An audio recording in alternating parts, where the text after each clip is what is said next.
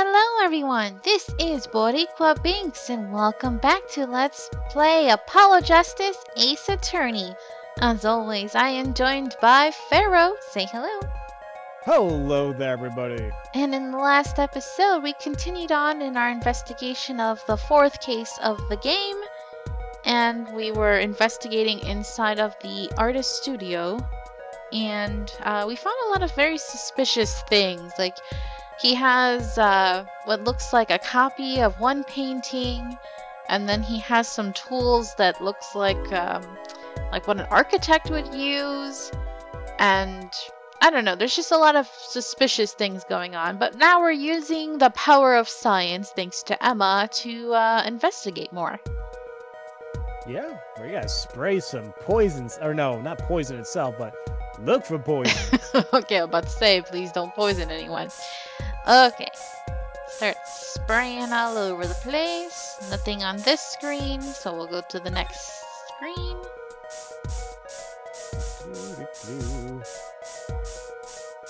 Ah, nothing. Did you get some? I didn't get anything either. What the hell? Huh. I don't know. That's weird. Maybe. Do we go back if we get nothing? I'm taking another look around really quick just to make sure.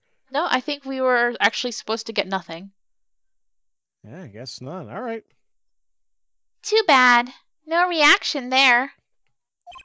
I'm sure Emma checked out all the likely spots. Wait a second. What is it, Apollo? Did you spray that little desk over there? I don't think so. The spray probably can't reach that far, you know? I did, What the hell okay. does that even mean? Let's check it out, just to be sure. I had a feeling that's what was going to happen, that we needed to zoom in again. I thought it was going to let us zoom in, but... Ah, again, we had to there it leave. is. Oh, blue. It's blue, dabba-dee-dabba-da. Eee! A reaction, Apollo! Ugh! Where? Where?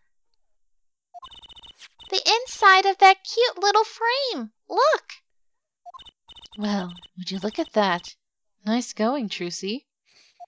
I'm known to work magic. Ha! Get it? Boo. Never mind that I was the one who found it. Apollo, stop pouting. I mean, yeah, he wants his, due credit or whatever. Why would the inside of that frame have poison on it? And it looks like we found the only other place that was poisoned in any case. Okay. Is there something else we're talking about? No, I think we still have to present stuff to her. We didn't give her the envelope yet, did we? No. I was thinking that's what we do next. Alright, let's try it out. Emma, about this. Oh, that! Yes, why, that's a bright red envelope. She sure is jumpy. Someone opened this, didn't they? My lips are sealed. Your lips are sealed? That's a first. You mean you know what's inside the envelope? Sure. I read it, after all. Ah! You mean you were the one who ripped this open? Huh, please. I would have steamed it open. But she did sneak a peek at it, apparently. Know that I have a powerful weapon on my side. Weapon? Other than your gun? Right? It's like, you are technically part of the police. Yeah. Yes, the use of tools. Highly specialized tools for information gathering. How are you carrying that around? Right, and why does it look like something you'd find in a Resident Evil game for, like, random puzzle? Mm-hmm. Tools I wouldn't mind getting my hands on, speaking of other things. You should try flattering her, Apollo. I'm working on it!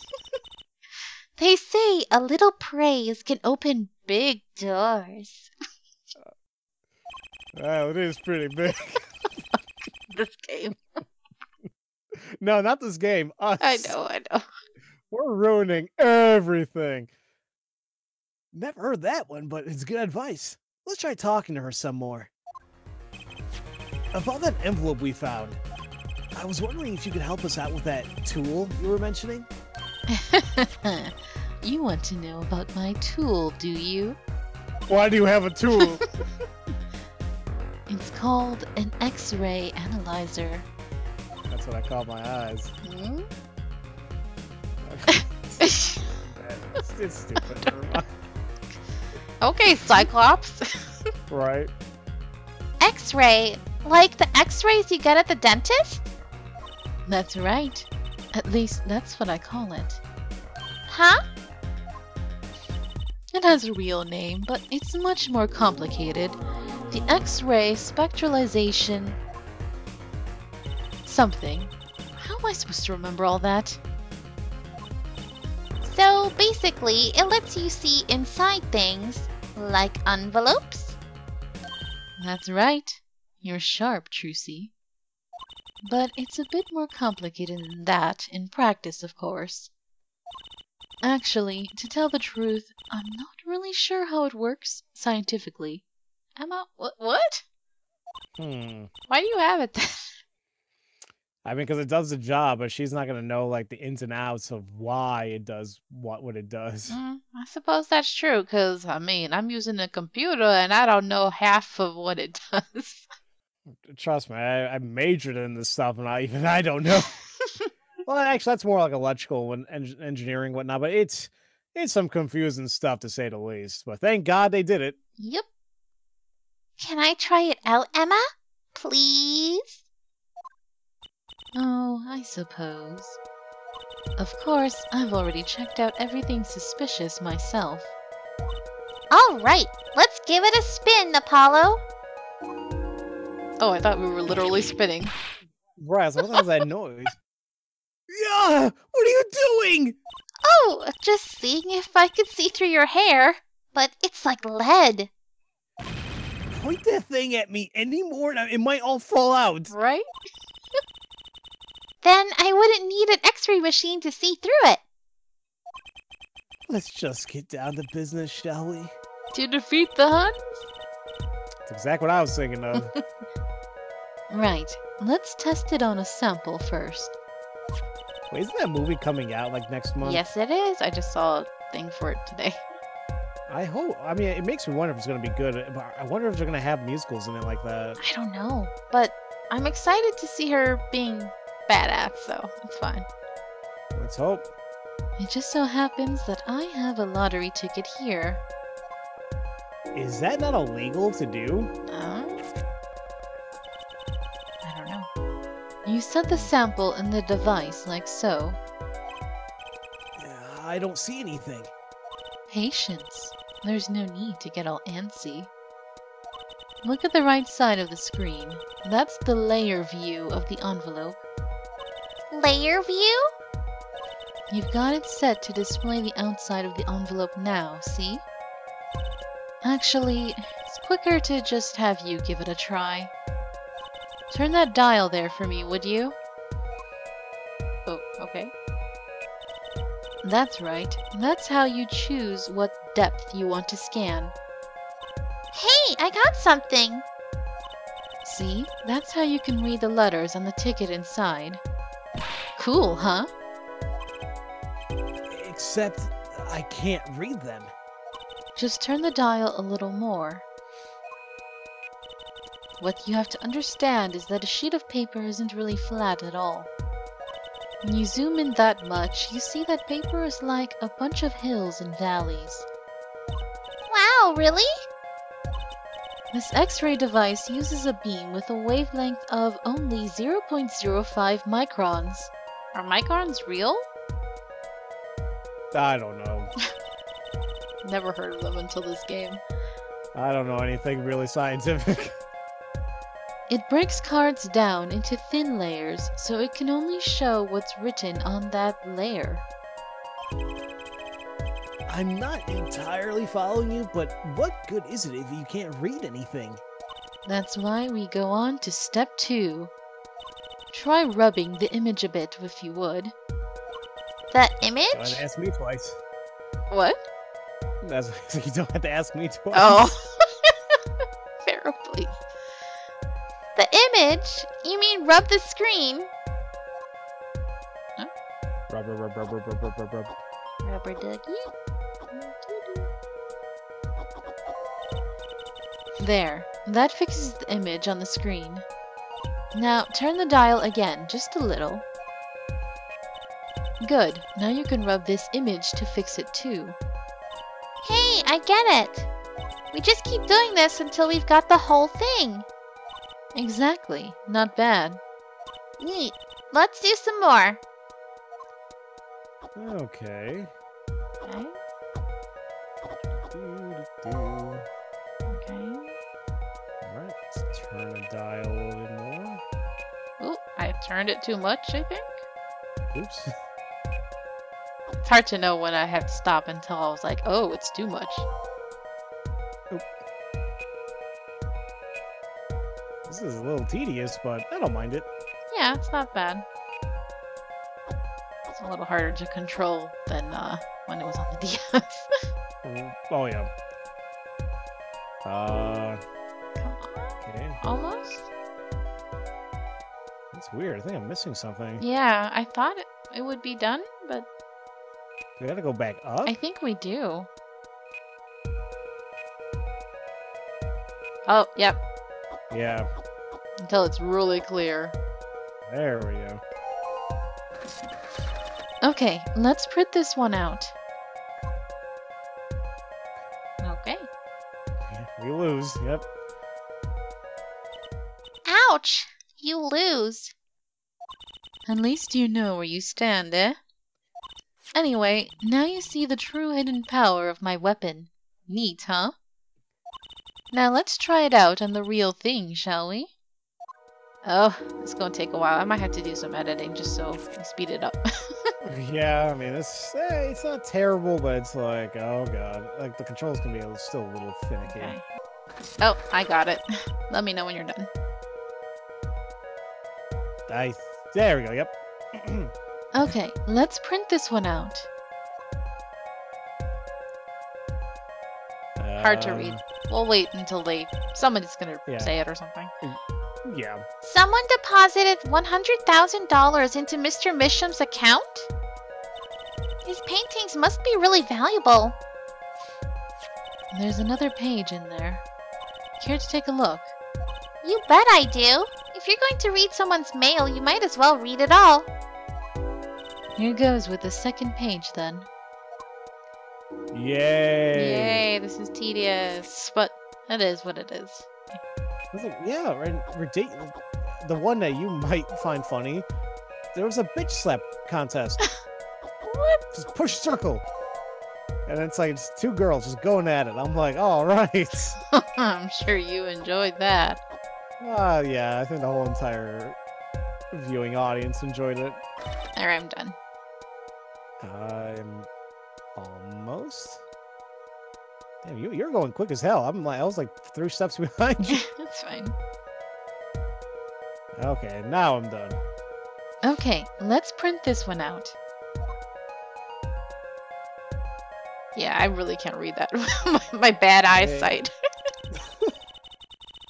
So, it was a letter about payment for one of his paintings.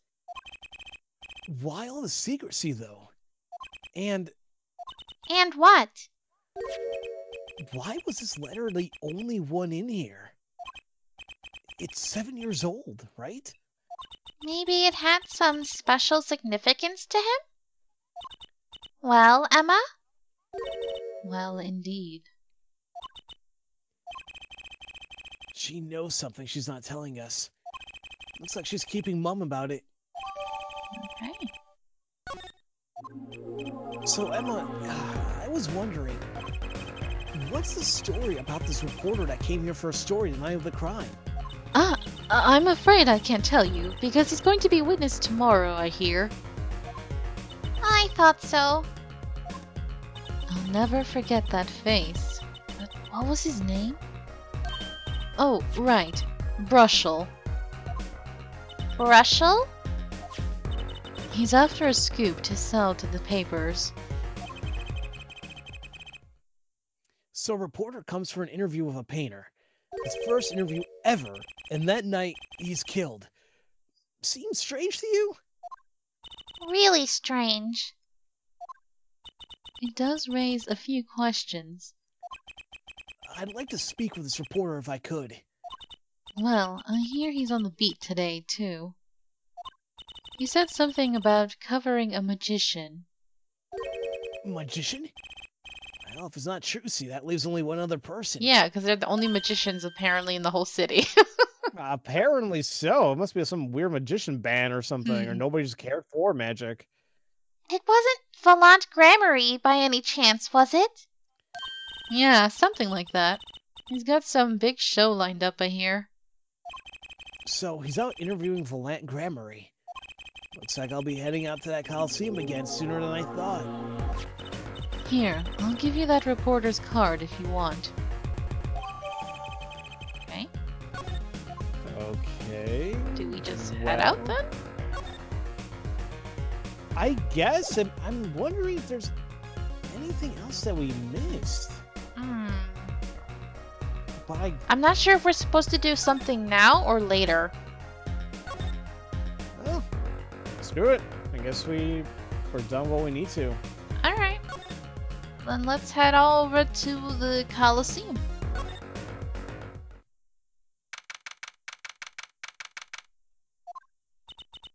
Woohoo! This is it, Apollo! The place where magic and dreams converge. Oh, I think that, thing is supposed to happen. No, never mind. I remember now. Okay. Just a little while ago, it was a place where murder and nightmares converged. Let's go say hi to Uncle Volant. What about the case? Waha. Yeah, I'm not thinking about that. What anime was it? Hattori Boshi, whatever. Like they make it's like that joke. They go like wah ha ha. I don't know. Wah ha ha ha ha ha ha. Only a performer laughs like that. The young Miss Trucy. How often I've hoped we'd meet again to tell myself it was an impossible dream.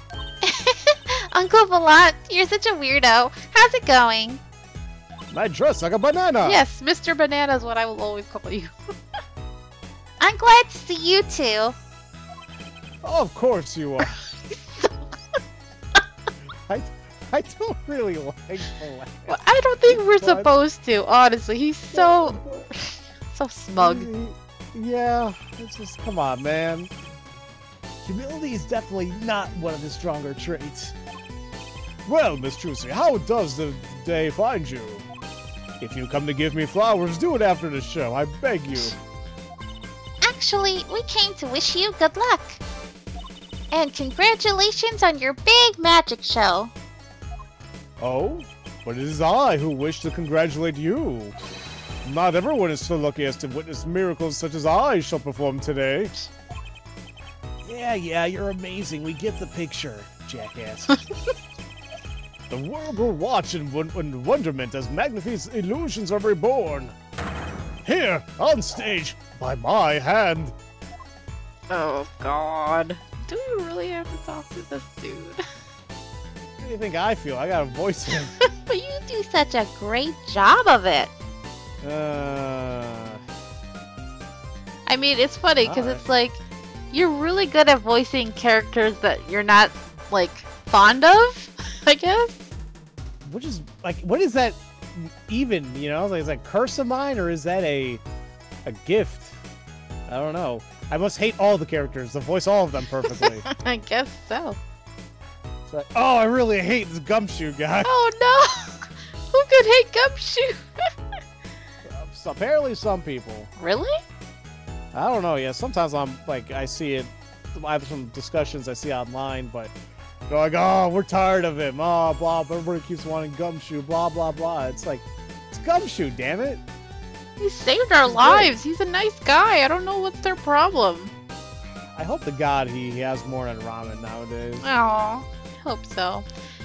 Alright, so shall we talk to him? I guess we have no choice. Alright.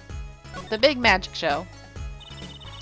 Everyone's talking about the big magic show. Is it true that the Gramarye Miracle is back after a 7-year absence? Miss Trucy, I must apologize. This show and this honor should have been his. Daddy. My co-magician in training, Zach Gramarye. If that terrible thing hadn't. It's okay. Your father was a great magician, Trucy. If he were alive, then I, the Lance Gramarye, would have been proud to stand upon this stage as his assistant. Thanks, Uncle Volant. You know, I'm happy you're doing the show. To think, we get to see the great Magnifie's illusions again. She really is looking forward to this, isn't she? Well, it is her family. Alright, let's talk about her grandpa. My mentor, the magnificent Magnifie Gramarye, was a true deity among magicians. Magicians, dear Lord in heaven. A creator god who gave birth to magic and illusions and defied our very imaginations. Ooh. I was so little when I last saw one, but I still remember his shows. He did wheelies in a sports car through the air above the audience. And then sped off to outer space faster than the speed of sound, girl. Girl, what type of drugs you taking? Where can I find some? Right? I'm guessing that memory was a bit imbalanced. More than a bit, but okay. For 7 long years, the world has been waiting for a miracle to match his. As heir to the Gramarye Troop's secrets, it falls to me to provide one. It is my God-given destiny. Yes, you, nameless face who speaks for the nameless masses. How can I help you? Oh my god! If the world is waiting, why did you hold off for 70 long years? That there's a lad is uninformed. Perhaps you have not heard of the magic known as law, which governs our land. You better know it. I have, though I'm not sure it qualifies as magic. The performance of Magnifie's miracle was impossible. A certain law prevented it for 7 years, but no more. 7 years? You know, that phrase sure likes to pop up, doesn't it? Yep. And why was that? A little matter called performance rights, Miss Trucy. Ah, okay. Let's hear about that. Can you tell us about these performance rights? No, excuse me. There's like a burp coming up and it won't come out. Oof. Oh, jeez. Oh, it's like stuck in my throat. I hate this right now. Ooh. Alright. Magnifie's magic relied on an incredibly innovative idea. A trick, if you will. That trick was considered his property, and as such, was protected by property laws. Intellectual property, maybe? Magnifie knew this and bequeathed it in his will. To one person. You mean him? Yes. Miss Trucy, it was your father. Zach Gramarye was the inheritor of the Gramarye Miracle. Daddy. Yet, as you well know, he is gone. Thanks for, for the reminder. He disappeared suddenly, 7 years ago. I think I see where his story is going. Once a person is classified missing for a certain period of time, they're considered legally deceased, correct? In all absoluteness, those rolled-up sleeves conceal your competence well, young man. What does his sleeves have to do with it? You know what? I don't know. That certain period of time of which you speak is 7 years. Ah, Yes, Miss Trucy, though it pains me to say it. This past spring, April to be precise, was the time. Your father was legally declared deceased. In the absence of a formal will, the secrets of our mighty mentor Magnifie passed to me. This was in fact stipulated in the will by Magnifie himself. is that how it works, Apollo? Yeah, it's called death in absentia. Or absentia. He's declared missing permanently. Daddy. Aw, poor Trucy. She looks sad. Yeah. Okay, well, I think we have more to discuss with him, but we will do that in the next episode. Alrighty, sounds good to me. Okay, so thank you guys so much for watching. I hope you're enjoying this, and until next time, have a nice day. Have a great day, everybody. Thanks for watching. If you enjoyed this video, please leave a like and subscribe if you haven't already. And also make sure to ring the bell for notifications for new episodes. You can follow me on Twitch, where I stream every week.